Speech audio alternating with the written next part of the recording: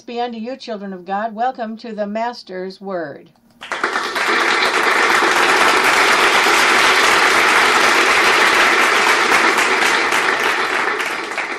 Hi, I'm Dr. Stephanie, your host, and all of our classes are designed to give you a firm foundation in the Word of God. So, you won't want to miss any of them. However, if you can't make it to our virtual classroom or to our live broadcasts, then know that these are archived for your study convenience on Spreaker.com and on our website, www.themasterstouch.org.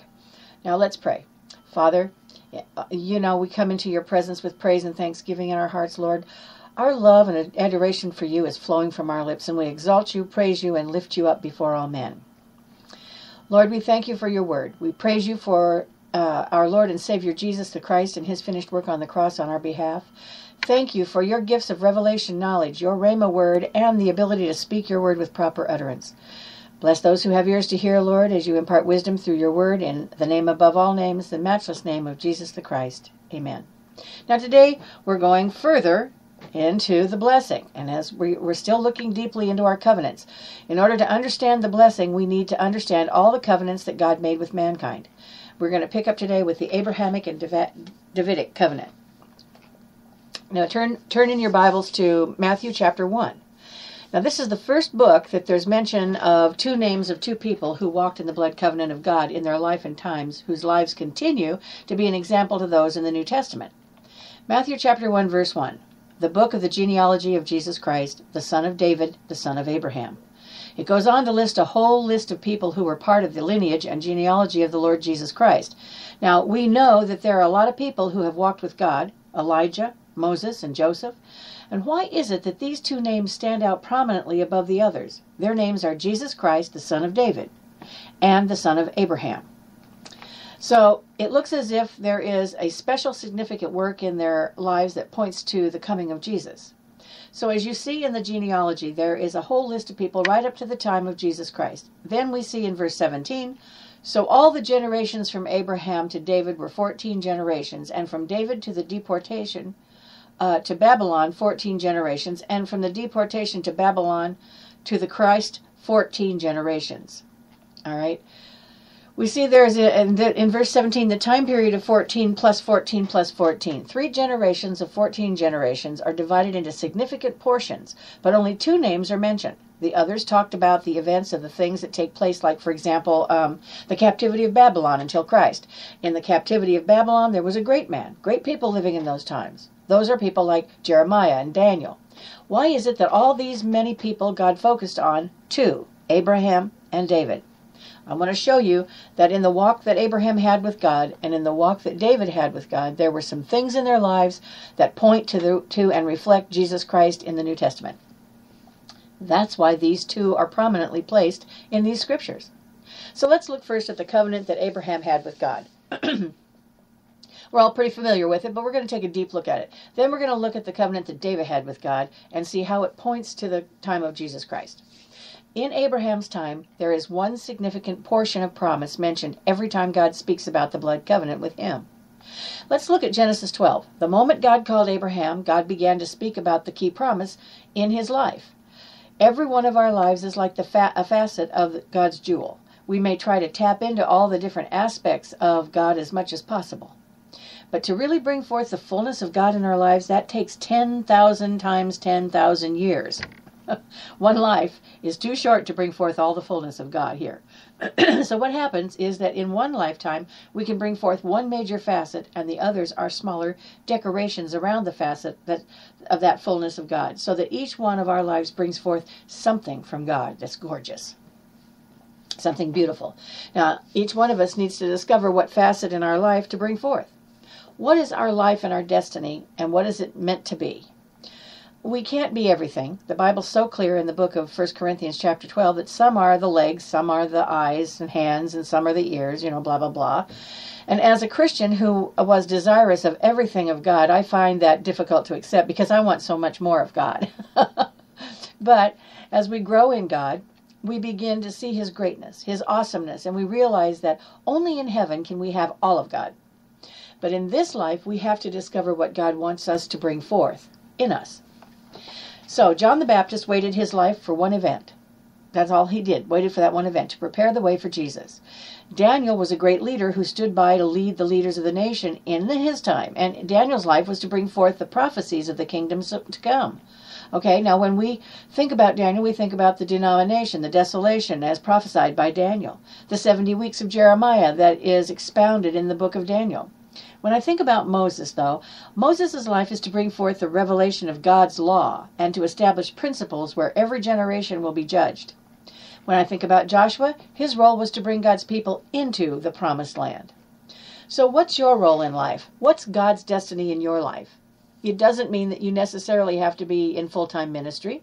But even in the business world, each one of us has a calling to bring the beautiful facet of God into our life and let it shine. In the ministry, some will be great, mighty intercessors, and also great ministers. And some of us are called into the front lines to bring forth the harvest. Some are called into the background to plow the ground, and some are called to bring forth praise and worship. Some are called to be the intermediary role like Samuel. His life was preparatory for what is to come. He stands between the judges and the monarchy of Israel. He installed Saul, he installed David, and he set up the school of the prophets. You see, he fulfilled his role to the fullness. One call has many little details to it, but all are parts of one facet.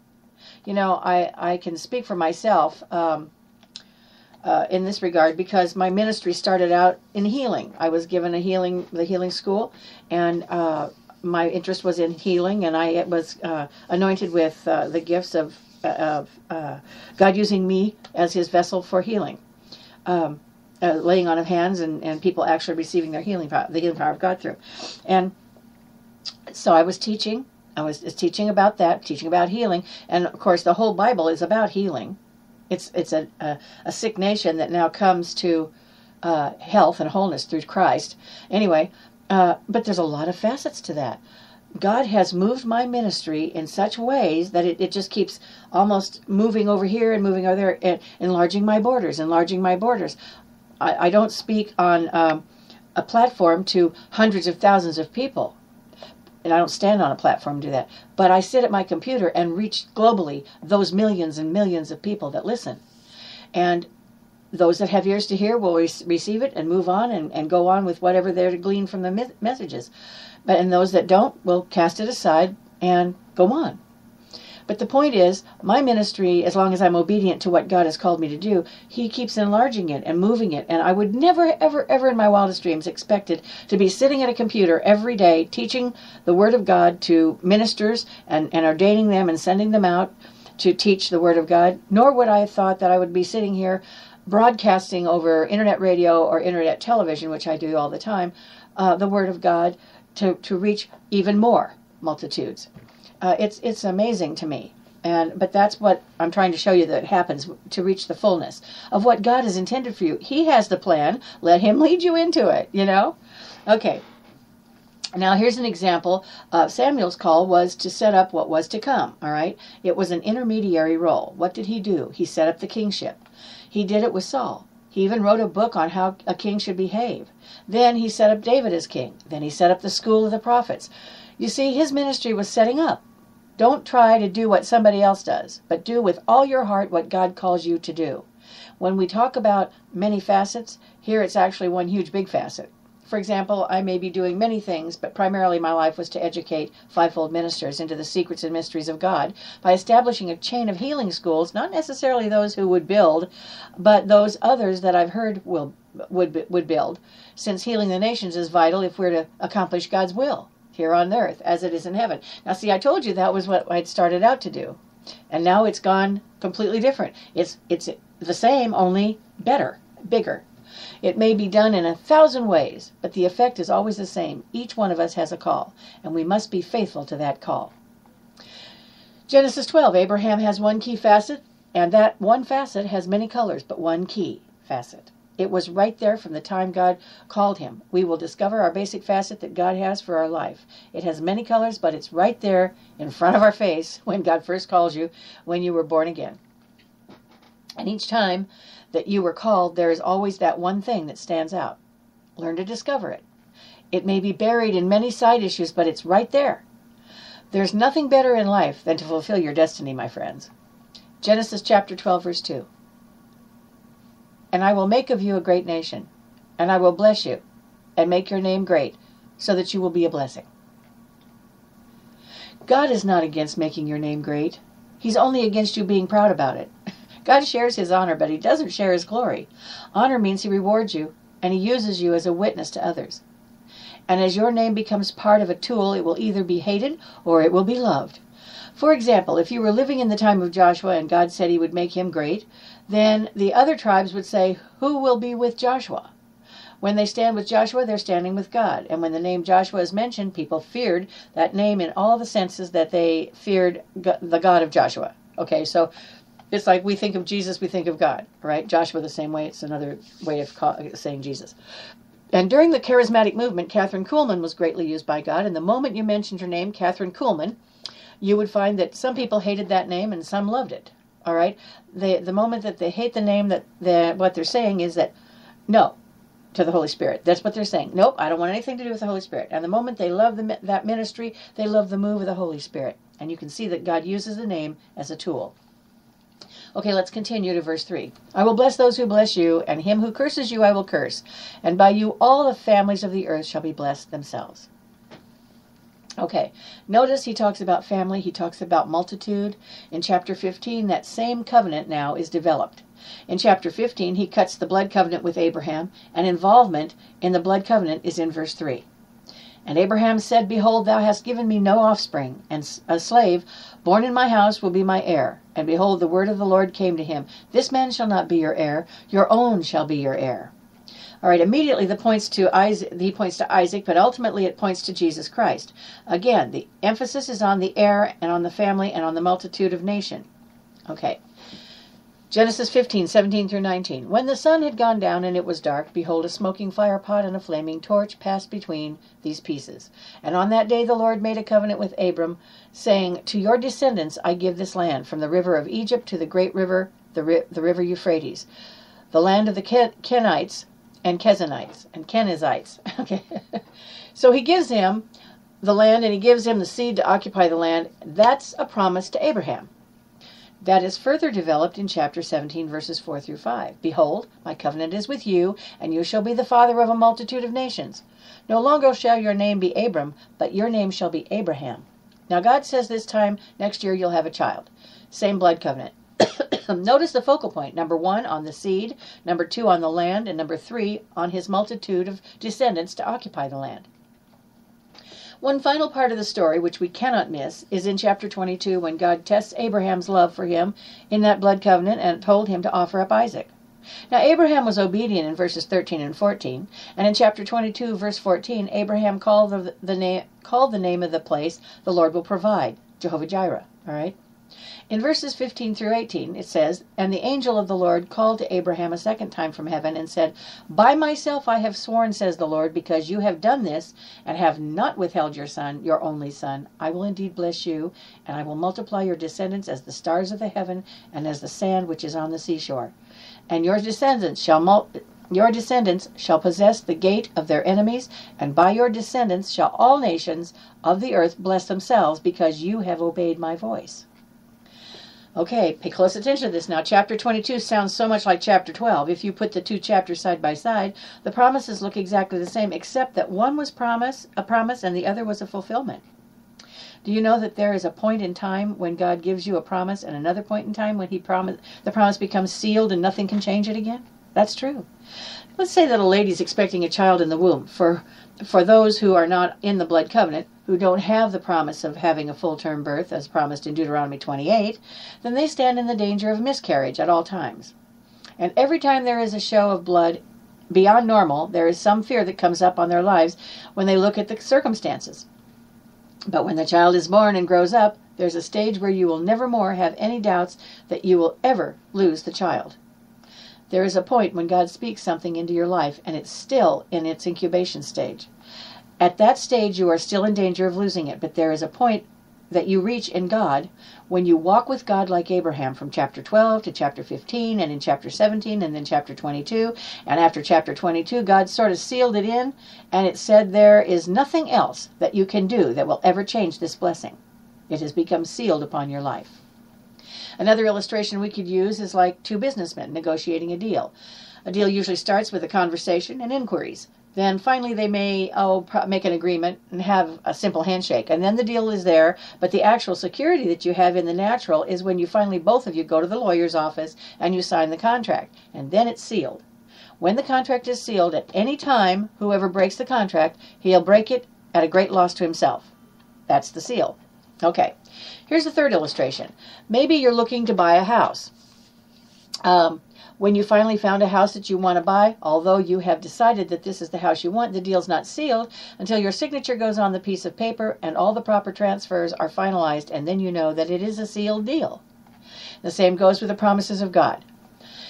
There are some things that He speaks into our life that are still in the incubation period. They are not sealed until a certain point in our life. But Abraham's key was to bring people into the blessings of God, to bring us into God. Let me clarify something right here. I'll just make this point briefly, where I said they're not sealed until a certain point in our life. That doesn't mean that we know that we have the promises and we have to wait until we're almost dead to get them. That's not what I'm saying. This depends on your growth in the Word, in God. As you grow in God, then during this incubation period, the more you spend time in the Word, the more you grow in the Word of God, and the more you assimilate your life into that of the life of Jesus Christ, emulating Christ, the more quickly that's going to manifest. That incubation period is going to come to the apex and manifest itself. Now, the New Testament in Galatians 3:13 summarizes the key aspect of Abraham's covenant that still applies to the body of Christ. Verses 13 through 14. Christ redeemed us from the curse of the law, having become a curse for us. For it is written, Cursed be everyone who hangs on a tree, that in Christ Jesus the blessing of Abraham might come on the Gentiles, that we might receive the promise of the Spirit through faith. The key is to receive all the blessings. You have been redeemed from all the curses of the law in Deuteronomy 28 and the blessings of the law in Deuteronomy 28, 1 through 14. And all those blessings are in Christ, and they are pictured in Abraham. Now, in Abraham, I want to summarize one key point. That in Abraham, the blood covenant he has, that points to us today, is bringing us into the fullness of God's blessings. When he says Christ, the son of Abraham, he is speaking about mankind moving into the fullness that God has. That fullness was lost when Adam sinned. I'm talking about all mankind, and that's why I stumbled over it. It's about mankind moving into the fullness that God has. And like I said, that fullness was lost when Adam sinned. When God created the whole world in 6 days, on the sixth day he created man. Then he said, it is very good. All right, and he gave the whole garden and all of its contents, all of creation, to Adam. He gave him authority, he gave him the blessing, his empowerment, and other blessings, and God wants to bless us. Many of God's covenanted people have not realized the fullness of the blessing of Abraham. I would have to say that most, okay, I'm just going to go out on a limb and saw it off. Most of God's covenanted people, the born-again people, haven't realized the fullness of the blessing that's on their life from Abraham. It is the same blessing that Adam had spoken over him at creation. Some don't receive that blessing because they don't believe it. Some because they don't have enough faith to have it. Some because they don't understand it. But mostly because they are ignorant of the blessing. God wants you to be blessed with all the riches in Christ Jesus. Blessings of the Spirit, blessings of the soul, blessings of the body, blessings of the spirit man and the physical man. He wants you to have all these things.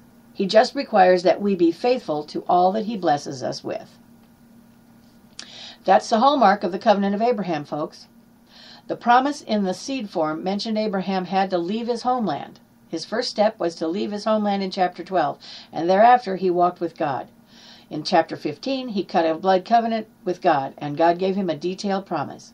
He even told him when it would be fulfilled. He said in the 4th generations. And Abraham's promise was his heir.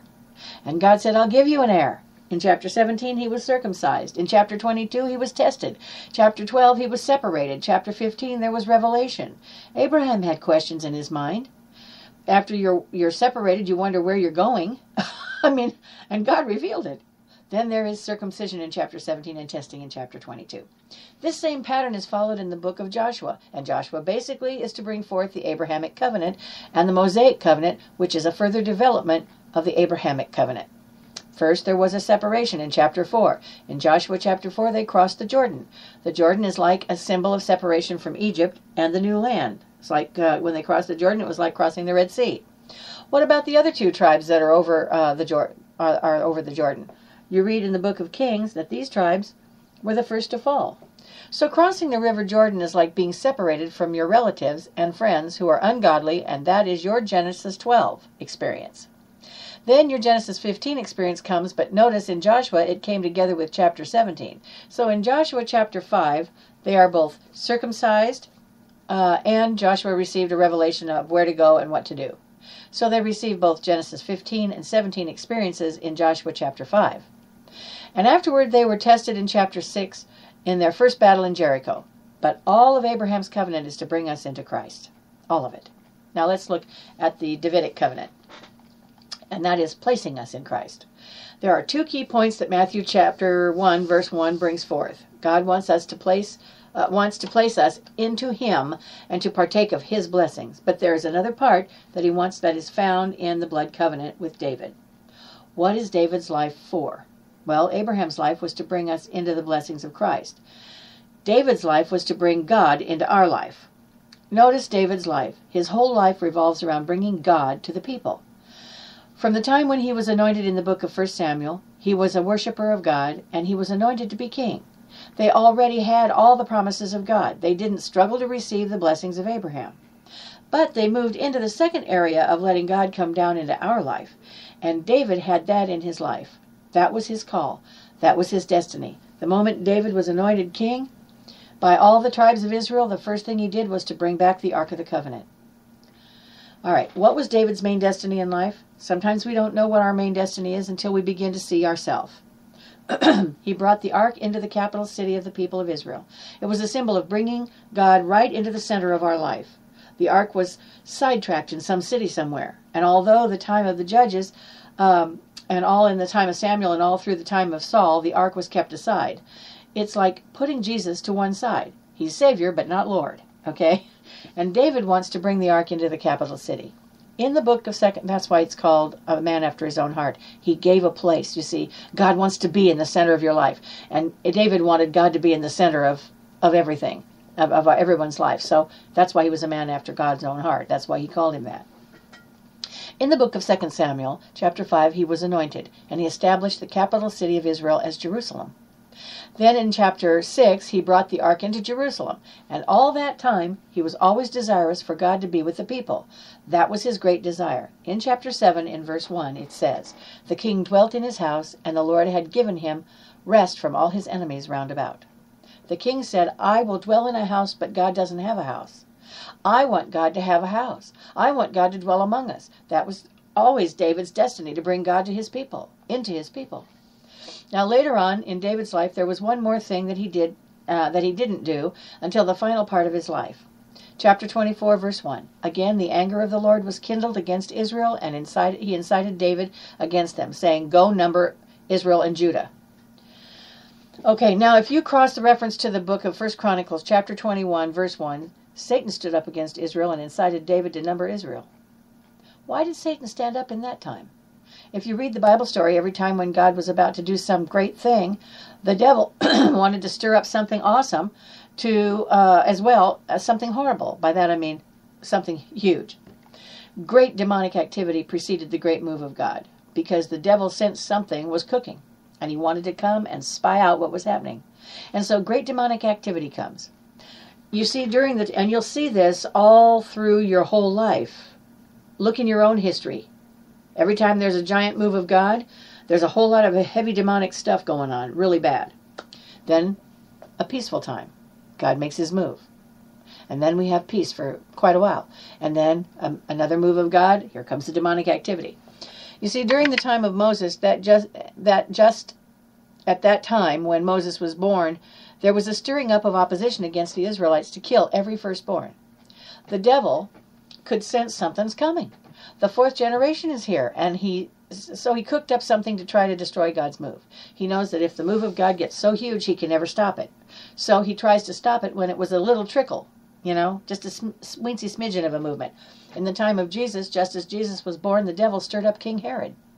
Now, I want to point to the fact that this was the very significant point in Israel. Because God was going to fulfill what he has prescribed to them in Deuteronomy 12, where he says, I will reveal to you the place where I will dwell. He told Moses, I will show you where the place is when you all come to the land. Moses died without seeing it. Samuel died without seeing it. It was up to David to bring forth the revelation.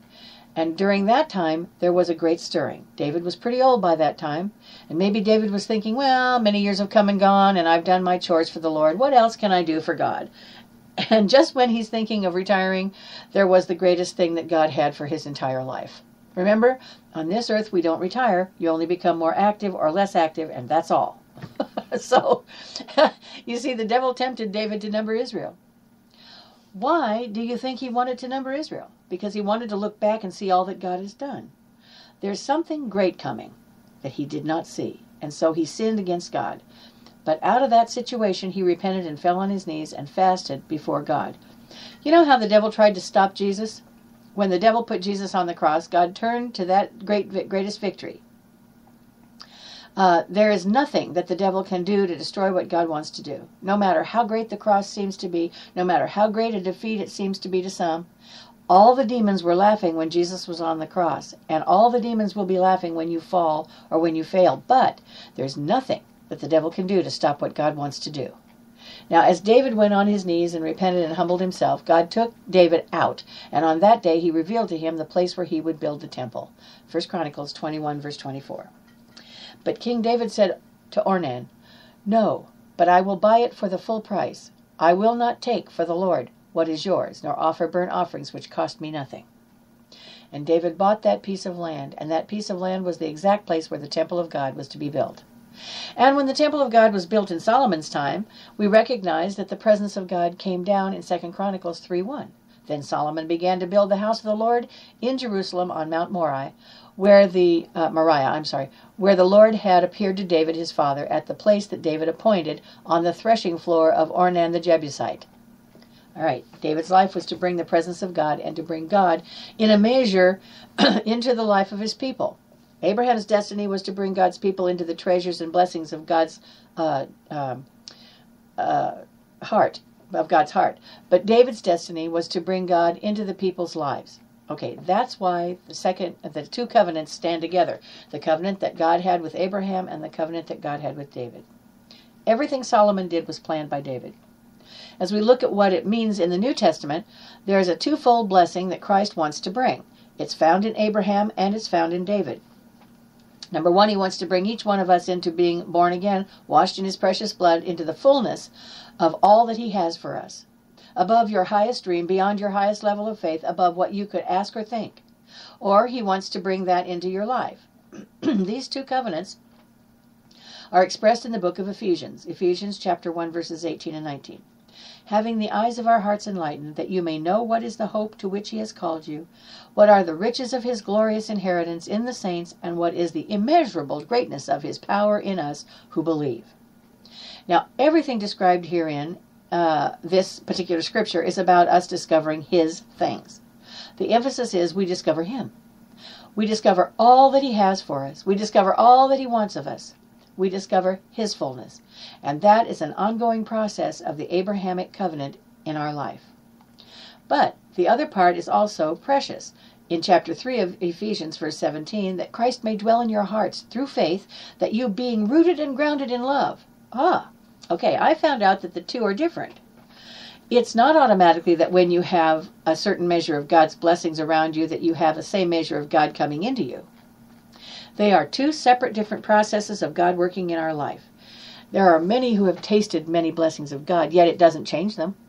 Why do great men fall? Why do some people whom God has blessed fall? They've tasted only one part. You see, we all neglect the Davidic covenant, which is part 2. God wants to be in us. You say both are automatic. I know there's a relationship between change inside and change outside, okay? But there is a change that is temporal and a change that's permanent. Everything you receive, you have to conceive on your inside. So before you receive the Abrahamic blessing, you have it on your inside. But there's a difference between receiving the gift and receiving the giver. Plus, there's a difference between having a seed only once and having something permanently within you that annually gives forth a harvest. There's a difference between having God use you once and letting God use you 24 hours a day permanently. Okay, get my drift here? All right, there's a difference between God using you and God living in you. Far too many Christians neglect part two. You say, well, it's all automatic. What about Adam and Eve? Did they receive every blessing that you can think of? They received everything you could dream of. Nothing in this life can compare to what they had in the Garden of Eden. Well then, what was lacking? The development of God's presence in them. And that is the key element. You see, they were learning. He was talking. You see this scripture, in the scripture it pops out where it says, and God walked in the cool of the day with Adam. Every day he went and walked and taught him.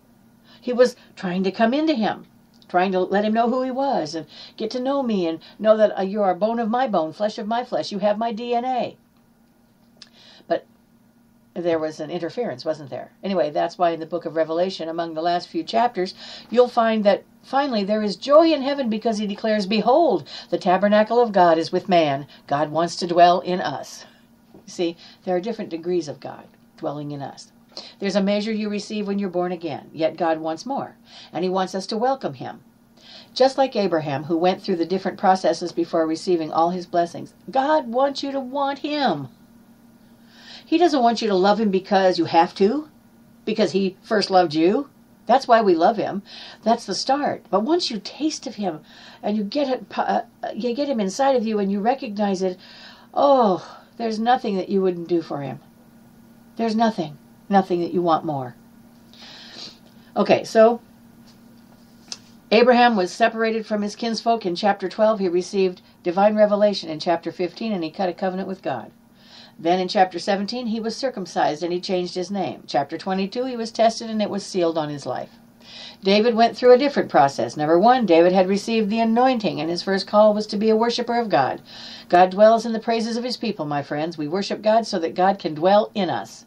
Step one, you start as a worshiper of God. Let's read 1 Samuel 16.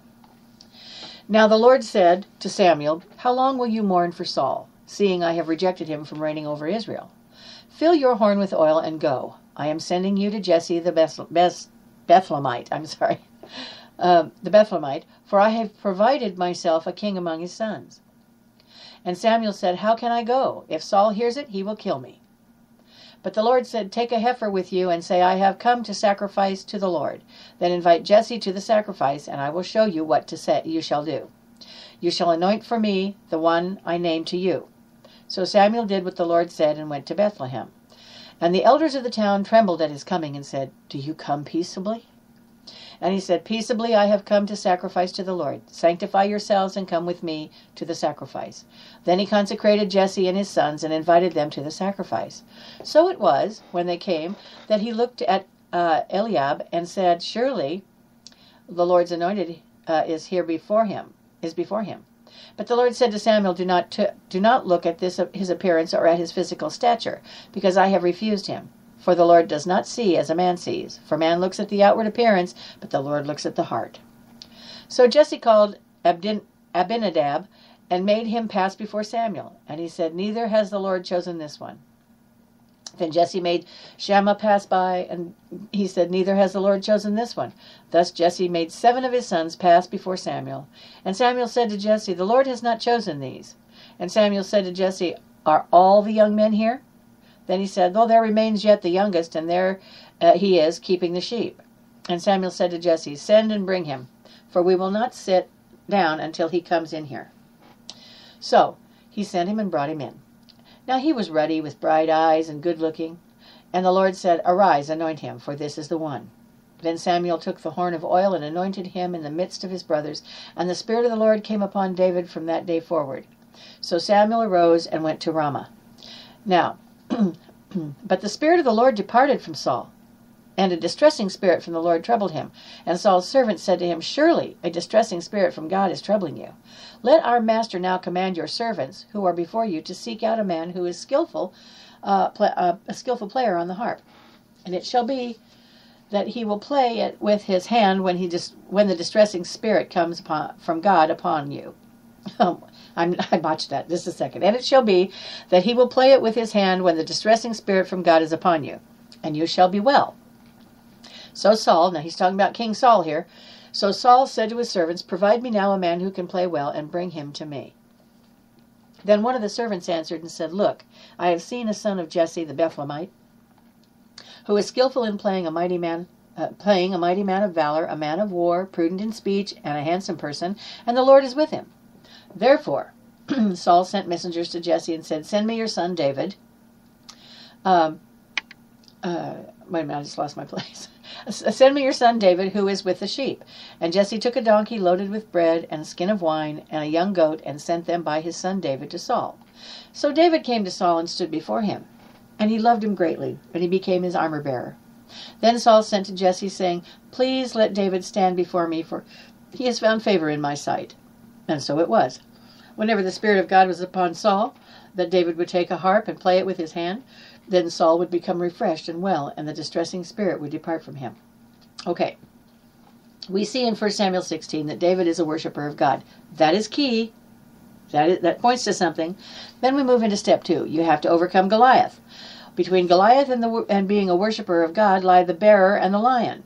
Okay? Now, when you want God to be more in your life, there'll be things that rise up, like a lion and a bear, to interfere. When you begin to learn to look beyond the gifts to the giver, then you'll definitely have your 1 Samuel 16 experience. Let me explain. You know someone by his or her gifts at first. How do we get to know one another? Well, first, by first impressions. How you dress, how you talk, how you walk, how you conduct yourself. Everything reveals something about you. Slowly, I get to know you as a person. That's why God wants us to know him first, by bringing us into him. So you see all of his blessings and all the riches and glory that he gives us. Now God knows that it takes us time to discover him. So he gives us part 1 first. He brings us into him so that as we are in him, we look around and revel in our God. But what does God want us to do? Part 2. He wants us to know him and discover him. He wants us to say, "Oh God, I really want to know your heart."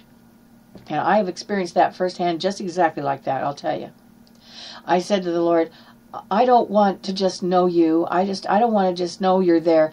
I want to get inside your head, inside of you. I want you to come inside of me and me inside of you, and I want to know everything that you think. I want to pick your brain and know how you think and what you think and why. I want to know you, God." And you know what? That's what he gave me. And he's still giving it to me. So then as we grow in God, there are more and more and more things for us to discover about him. There are so many things that we uncover as we discover who God really is. And when we do, we come to that point where we say, "God, I want you to dwell permanently in me." And God can't do all that in one go. Okay, it would kill us. So he does it gradually. Step 1, you have to learn first to worship. Many people can't even move into the Samuel 16 experience, the 1 Samuel 16 experience. When God does something great in their life, they don't think about God. That's the last thing they think of. You want to know the first thing you think they do? Well, what they do, actually, is they struggle with God about their tithes. That's the first thing they do. Then, like in 1 Samuel 17, some things will rise up like Goliath in your life that you have to watch out for. The key points are in 1 Samuel 22. You have your Adullam's cave to enter. What is Adullam's cave? Adullam's cave is where you discover your inner being, where you are stripped of everything that tries to tell you who and what you are. But really, it's telling you who and what you are not. Adullam's cave is that cold, wet, dirty cave where you have to discover who you really are in God. Then, stay true to what that revelation is and that discovery in worshiping God. That's when you move into 2 Samuel. And in 2 Samuel, you have the 3 anointings. Where these 3 anointings are concerned, you'll find that your first anointing is in 1 Samuel 16. You have 2 more anointings, and these establish different things. In 2 Samuel, you'll have moved into allowing Jesus to be in your life, and you have learned to let God dwell permanently in your life. 2 Samuel 2 and 2 Samuel 5, anointed twice. But the second anointing tells about a different thing, all right? It tells us about a bunch of different things. In 2 Samuel 2, it talks about a presence that comes into your life permanently. 2 Samuel 5 talks about the presence being full in your life. Now, in 2 Samuel 2, what a tongue twister, you're established, okay? From that day onward, David was king. It was in chapter 5 where he began to be able to do some things that he had always wanted to do. And the Bible says David had rest. He established Jerusalem, and he established the ark, and finally he had rest in God's presence.